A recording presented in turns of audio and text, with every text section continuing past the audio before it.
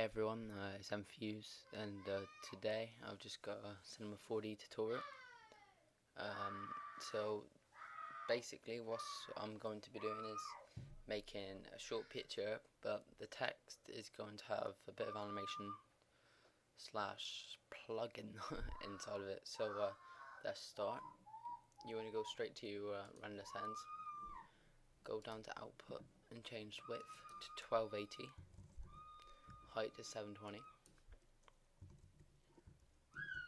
And as this is just going to be an image, you want to do current frame. That's fine. Make sure that's on HDTV 16:9. Then say if you just want to put, I usually put this as a PNG. Where is it? Here it is. PNG. Save it where you want to save it. Then you want to go to anti aliasing. I think that says. I don't know. And then you want to go best still image options, just leave that, and then basic what I would do is put on ambient occlusion, go to effects, ambient occlusion, and change the contrast to 15%,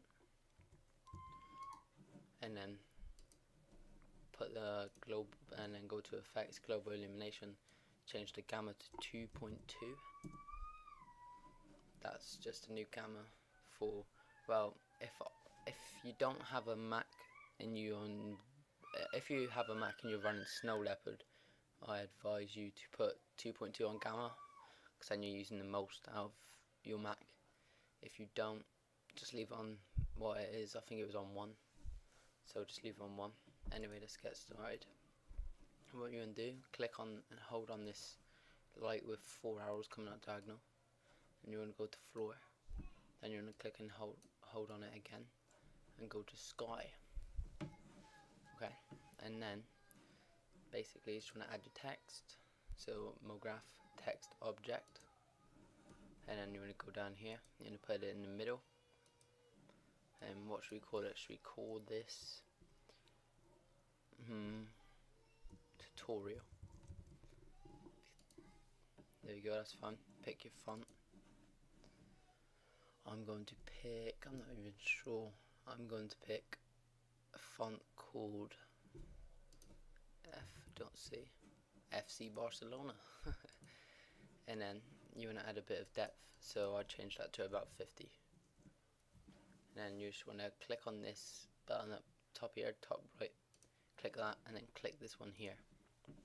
And you want to make sure that all the text is above this red line, a tiniest bit, just about there.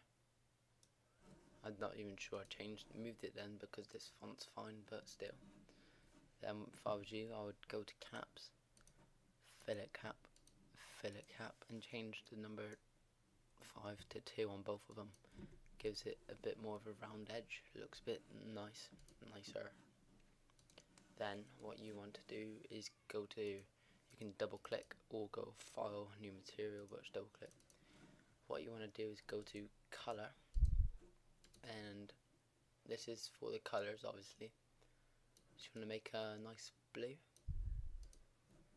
and I'm just going to leave it that blue at that. It's fine how it is. And I was going to drag that on the text, and then you want to make a nice darkish, just a dark, you can either do a dark grey, or to get the full effect you want to do a perfect black. Then you want to go to reflection, tick that box, you want to click on this texture, you want to go on the arrow, hit for now, and then you want to bring the brightness down to around 4 or 5%, and the mix strength up to around 30%. Gives it that outer shine there. And then I would untick specular, as it's just a fake lighting effect. And what you want to do as well is drag that on your text. Okay, and you want to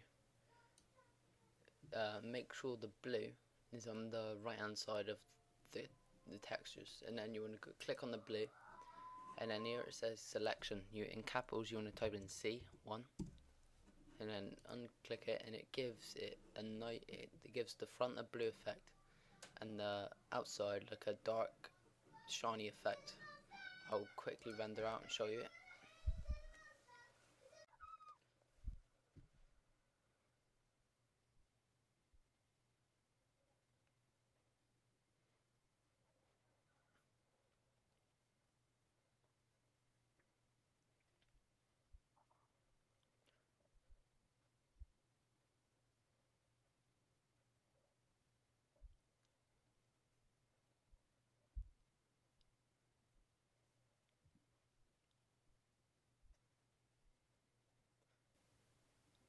Alright, so that's done.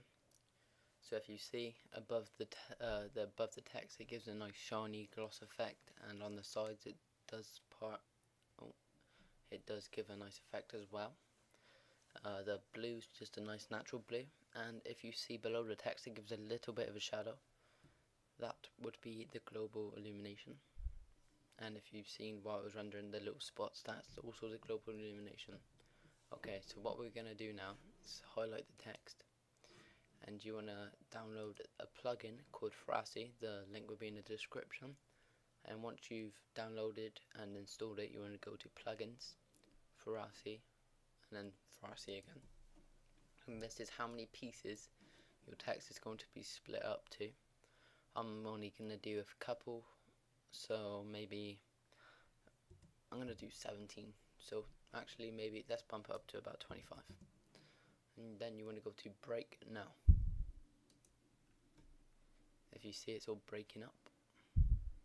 And basically what this will do is break up all of your pieces of the text, and if you press play, you'll see what will happen. Okay, so all that's done. Just want to close this down.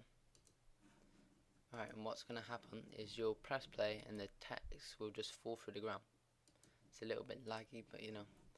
Alright, that's not the effect we want. There's two ways to do this. You can either right click on the floor and go to mode graph tags, rigid body, and what that would do is that when the text breaks, it would just bounce across the floor. But in this tutorial I'm going to show you something different, which I haven't seen a tutorial before. You're going to go to edit, project settings, you're going to go over to mode dynamics, and then where it says gravity, bump that down to 0, and then watch what happens. As you press play, the parts fly through the sky as there's no gravity, and if you just turn your camera a bit, you get a nice little effect of what's happening. Go behind it, it's all being cut up and it looks nice.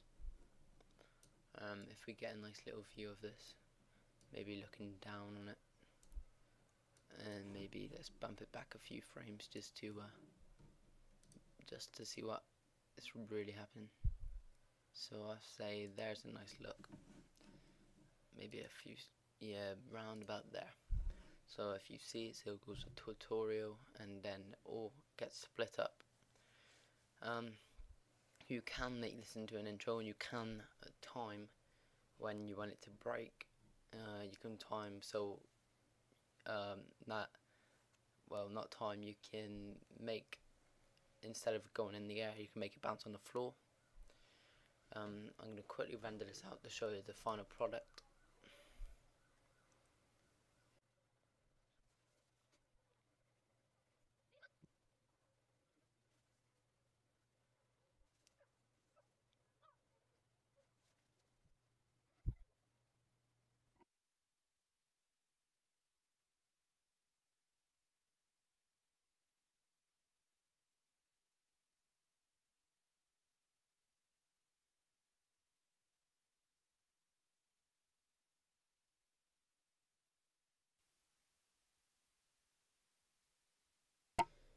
Okay, so now that's done, you see it's a nice effect, gives nice shine, and some overall it's a nice picture, to be honest.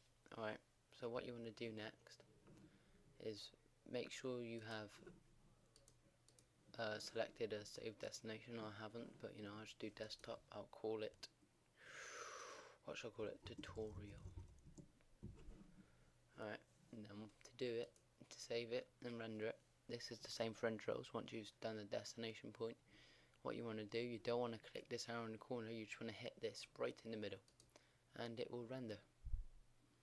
Okay, so thanks for watching this tutorial. Please subscribe to my channel, and goodbye.